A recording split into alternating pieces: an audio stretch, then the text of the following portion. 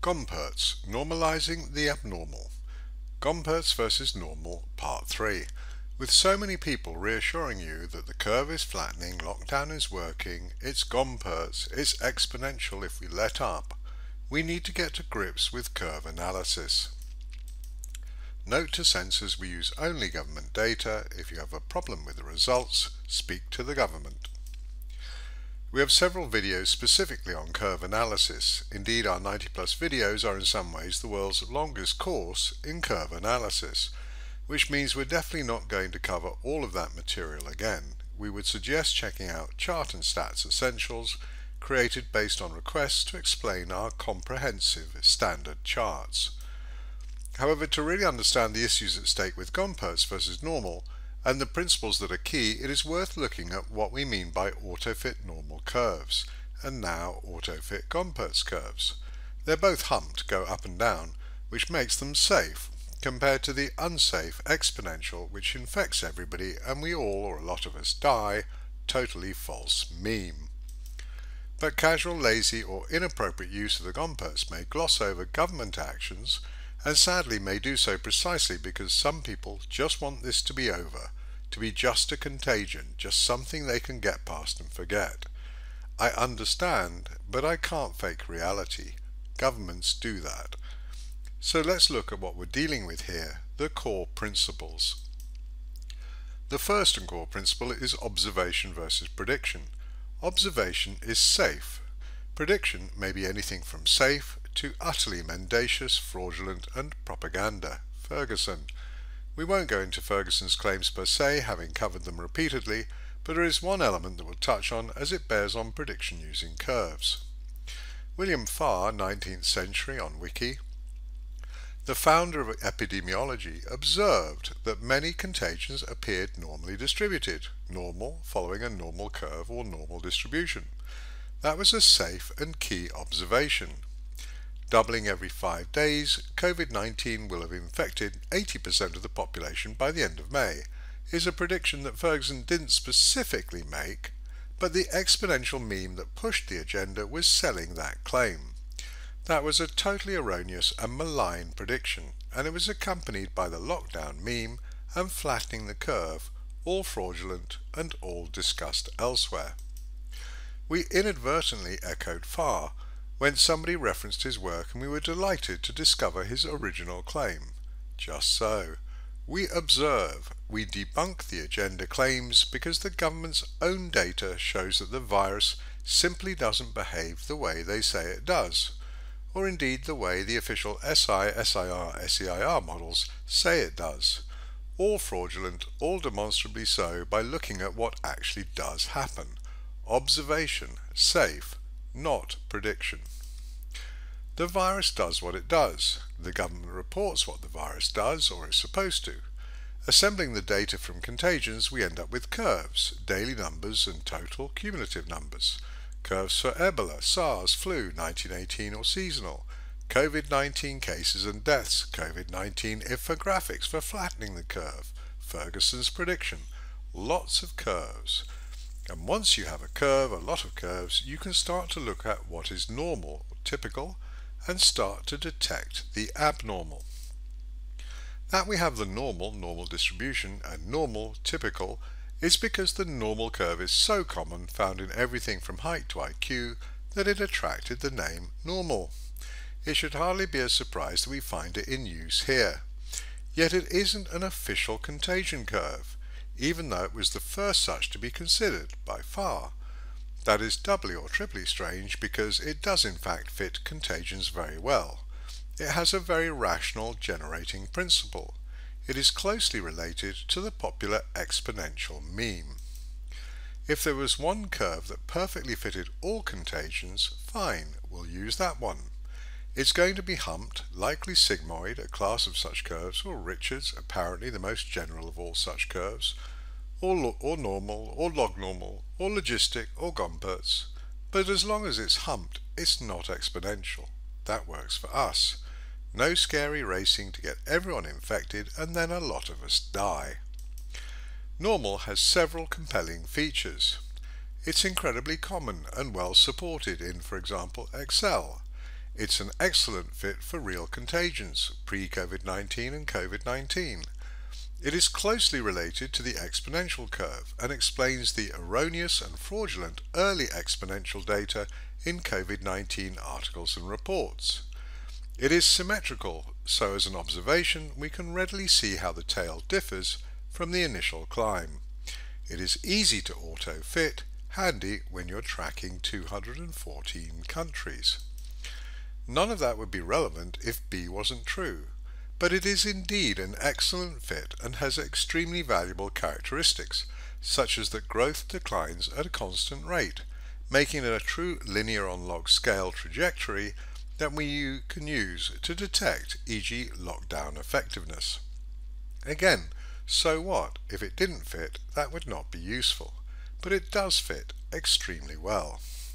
So before we throw out normal for Gompertz, we're going to be very careful to see if Gompertz is indeed as good as it's claimed to be, and it turns out, surprise, that it isn't, but more on that anon.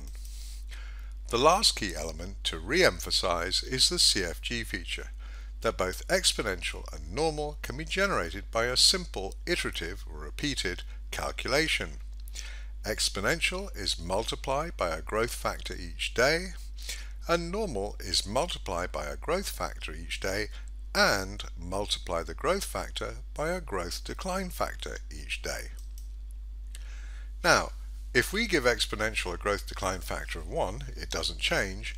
Exponential and normal are the same family of curve. And it's not that COVID-19 or any contagion starts growing exponentially and then lockdown stops that. No, it stops of its own accord in responsible epidemiology. It is that COVID-19 or any contagion being normal, the growth factor or growth is declining from day 1. It's just that 2 going to 1.98 isn't particularly noticeable, but within a week if it's down to 1.75, that is noticeable. Exponential is fraudulent, even in official epidemiology. Quick demo, and then we do auto-fit. C equals initial cases, F equals initial growth factor, G equals constant growth decline factor, which is 1 for exponential. Thus day 0, exponential, C equals 1, F equals 2, G equals 1. Day 1, C equals 1 times 2 equals 2, F equals 2 times 1 equals 2. Day 2, C equals 2 times 2 equals 4, F equals 2 times 1 equals 2. And day 3, C equals 4 times 2 equals 8, F equals 2 times 1 equals 2.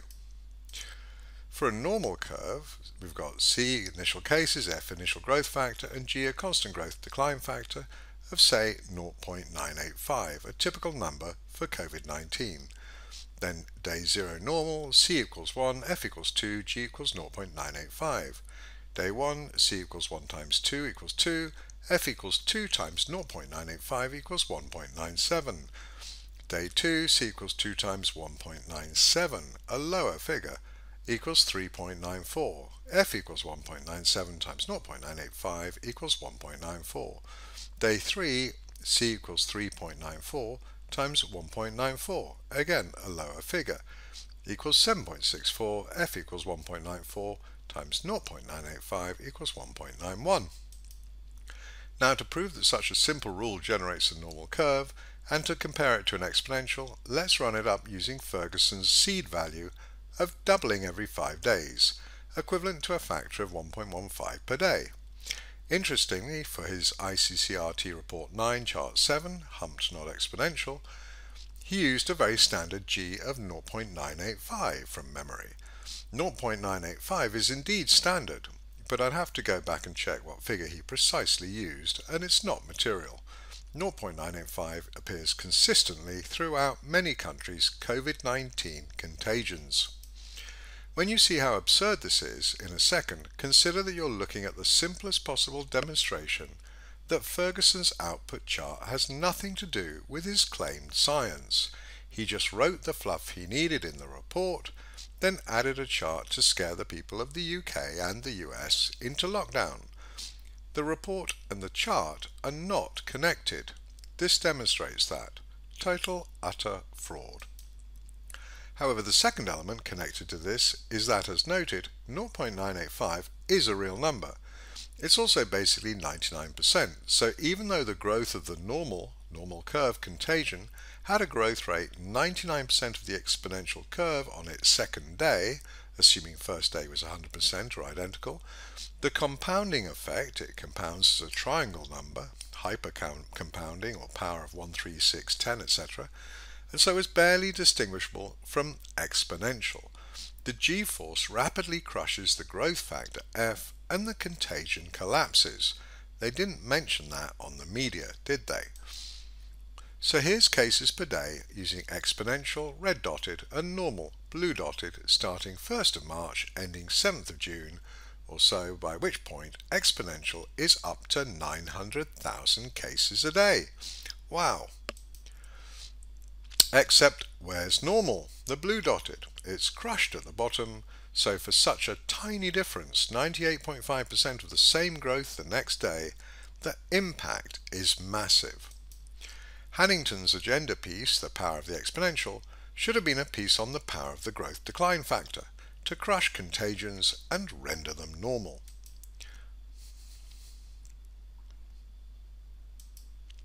So 900,000 cases a day and rising at 15% a day, extra 1.15 factor, bad news for Britain. And how did the real normal contagion look with its 98.5% growth factor modifier? This is priceless. Using Ferguson's claimed seed values of f equals 1.15 and a genuine representative 0.985 that is dominant for COVID-19, we get a maximum of 2 cases a day. Now that's absurd. It doesn't mean that normal is wrong. We've seen and will see how perfectly normal fits. It's just that Ferguson's seed values are a blatant lie. But we've covered that in other videos in depth. Let's just bump up the initial growth factor f to 1.7 so you can see the CFG model does generate a normal curve with g equals 0.985 or indeed anything less than 1. Now let's move on to the best curve, and our first step is to find a convenient means of fitting a theoretical curve, e.g. normal, to live data. We could do that by hand, but for 214 countries, avoid if possible. However, the principles, whether manual or automatic, are the same. Every curve is defined by a formula and the parameters inside that formula. We didn't need a formula just now because we used an iterative process, but we're now going to use the formula, and if you're curious, search on normal distribution on Wikipedia. We'll assume you either already have or will shortly have familiarity with 3 key concepts: mean or average, standard deviation or spread, and scale, the total count or population. Note, population here is not the population of your country. It is a statistical term for all the items counted by the curve. Total is probably a safer term.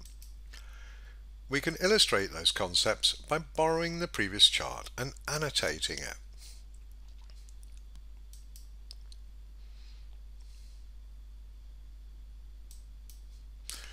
Now there's one other really important measure which I'd like to add, which is the peak value, illustrated here.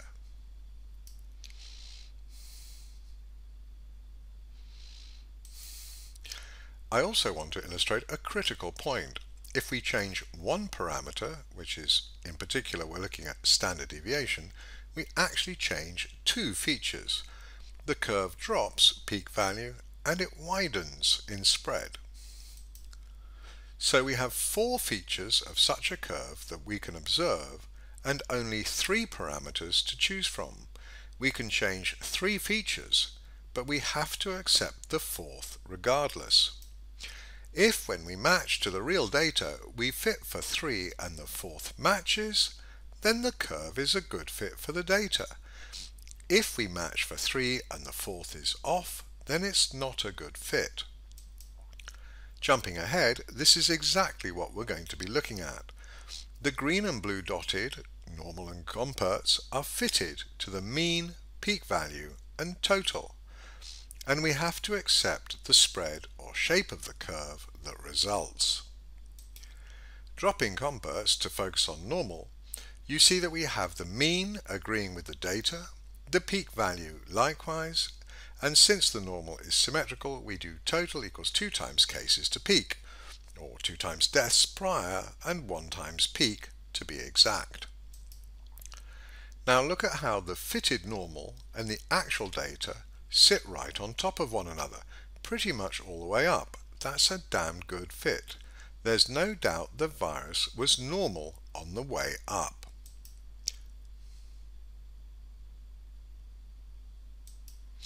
Now we do the same thing for Gompertz. Its peak date, median I think would be the right term, rather than mean, because it's not symmetrical. But yes, we fit to a peak date and a peak value and a total, which is all the data added up. Again, we don't have a symmetrical shortcut.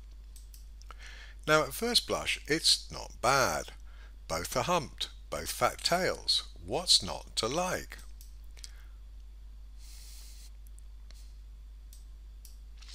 Well, this for a start. Gompertz enthusiasts have given up a perfect fit by a normal curve to get a way too early no matching data prior to peak, just to get closer to the distorted asymmetric data after peak. And the UK data still gets away from them. Are they going to invent another type of curve, one that adapts to the UK reported data, a special curve just like New York City has a special virus, the Cuomo virus? At some point the determination to discard a perfect fit on the way up moves from being enthusiastic and naive to delusional, or worse, deliberate obfuscation and deception.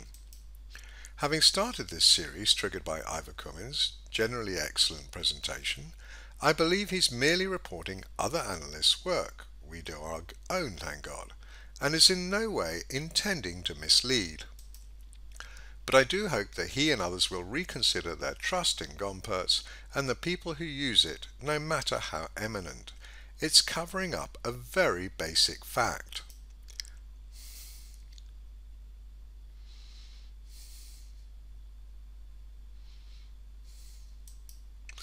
Covid-19 was perfectly normal, a damn near perfect fit for a normal curve to peak. So what happened at peak to utterly distort the virus behavior? The virus has no conception of peak, politicians do. The virus doesn't report cases and deaths, politicians do. The virus has no agenda, politicians do. It's not rocket science.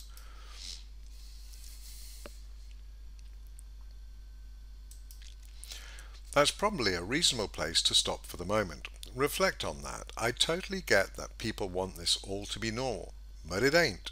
The disparity between what the West is experiencing and what the rest of the world is experiencing is absurd.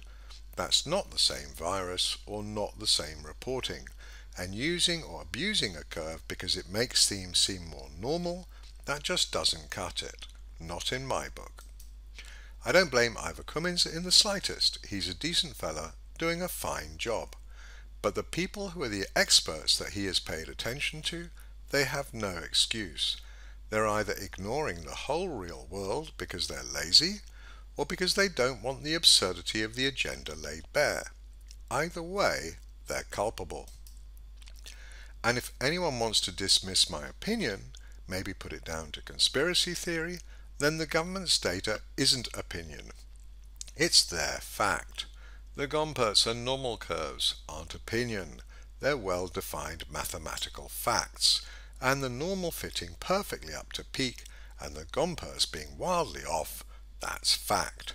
So maybe it's time to face up to the facts that it's the government that has been doing the fraud and we who've been showing you the facts. We still have all the world's charts to show you, but that'll do for now. I'm Andrew Mather, a 60-year-old Brit, mathematician, financier, technologist, husband, biker, pilot, healer, whatever. Feel free to get in touch, andrew@peerlessreads.com or andrew@amather.com. Either should get to me.